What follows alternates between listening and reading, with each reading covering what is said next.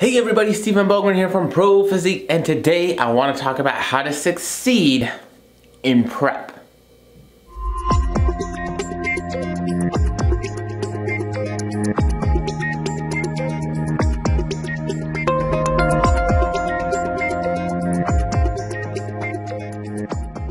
So what's up everybody? I hope you're all having a great day so far. Man, how do we succeed in prep? So I know this one's gonna probably hit home for a lot of competitors, but for those of you who maybe aren't competing now or aren't competing yet, there's still some really good caveats here that can help the everyday dieter as well. For those of you who are maybe just looking at how to maximize the progress that you're getting, make sure you're doing all the right things to be successful and maybe get to just a little bit healthier place with your lifestyle stuff as well. And so obviously a lot of these things are going to be towards a more extreme side. And so that's what we want to understand here for those of you who may not be prepping, is that prep is an extreme thing. And it does, for the vast majority of people, take a pretty extreme approach. And so when we keep that in mind, we know that if we're doing some lifestyle stuff, we can maybe work a little bit more, of the other things and malleability into those things. But for those of us who are in prep, the stage awaits. And when the stage awaits, we understand that it is very important that we meet those conditioning criteria to make sure that we're going to be as competitive as possible when we bring our physique to stage. And with that in mind, it's very important that we have that structure. We have that ability to make sure that we are hitting those goals, hitting our numbers as well as possible, and doing all the right things to make sure that the months of prep, the money in our suits and our tan and our coaching and all those other things aren't going to waste. And so if we want to make sure that we're making the most out of all those things, there's some very important points that I want to make that I think will help us to be more successful. The first thing that I want to talk about in terms of how to get the most out of your prep and to make it the most successful that you can is cook your own food. I know. Oh man, that sucks. You mean go out to eat less? Yes, go out to eat less. When we cook our own food, we are in complete control. That is a wonderful and beautiful thing when we are trying to have the most consistent dietary intake as possible. And so when we are in control of all of the variables, there are less question marks. There are less things up for debate. There are less things to go awry. And that's a great thing. There's nothing wrong with going out to eat. There's nothing wrong with doing that even in prep, with the condition that we're aware of all of the things we need to be aware of. Now, when we go out to eat, there will always be a little bit of variation in terms of what is the actual portion size, okay? And there's also going to be variation in terms of how they prepare that. And this is something that can really, really add up. Because if we go out and we get chicken and broccoli or chicken and vegetables and whatever it is when we go out to eat, yes, we're out to eat, we're in a social environment, we get to enjoy our time. We have to be aware of how we order that and how they prepare that. Remember, restaurants generally are in the business of keeping you eating there, which means they're going to make the things as palatable as possible. Generally speaking, that means butter on vegetables, right? That means butter when we cook. That means a lot of extra oils and things like that that can add up in calorie intake. And for some of us, maybe if we don't, I know people who can't really digest butter well. It gives them a lot of issues. It can create digestional stress and create some more issues there. So understanding that if we go out, there are obviously going to be things we cannot control and estimations that we're making there. But if we have to, we make those estimations come into a smaller window by knowing how to order. No butter, no oil, please. Make sure that we do that. If you really want to, you can always weigh your food out at the restaurant as well. But for me, I have found that estimations are normally okay there for myself. And for me, it's not worth it to, have to bring my scale and do that around the people I'm going out to eat with. They would get it, they would understand. Hell, I'm sure they would be supportive. It's just a me thing.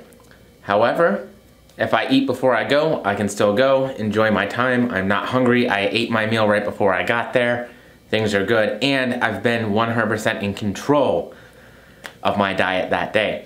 The second thing, it's gonna piggyback, I don't know, sorry, but it's gonna piggyback on that one in terms of making sure you're cooking your own food, making sure we're weighing everything out by weight.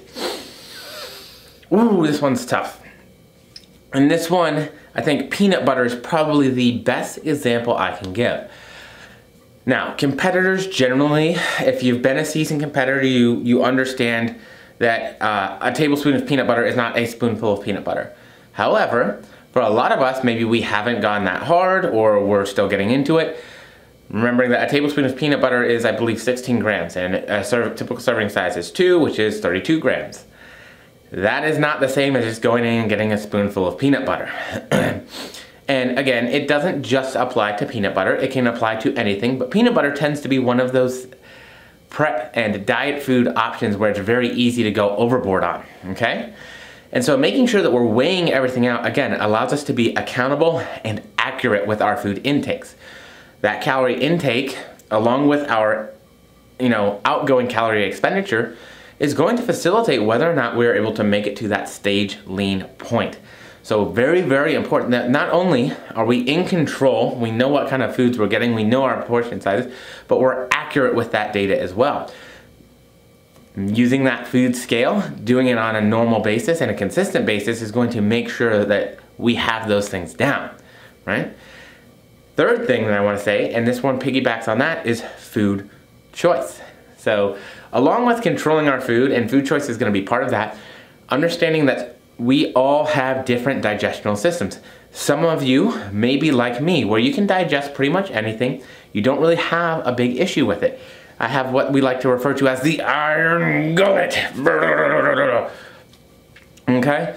Now, again, other people don't. Like I said, some people can't digest butter. Some people don't do good with too much cruciferous vegetables, too much fiber. So being aware of what's going on with your digestion can be very important. And not only being aware of terms of foods you already know you don't do well with, whether it's lactose, whether it's certain vegetables, whether it's certain food options like apples or whatever it might be.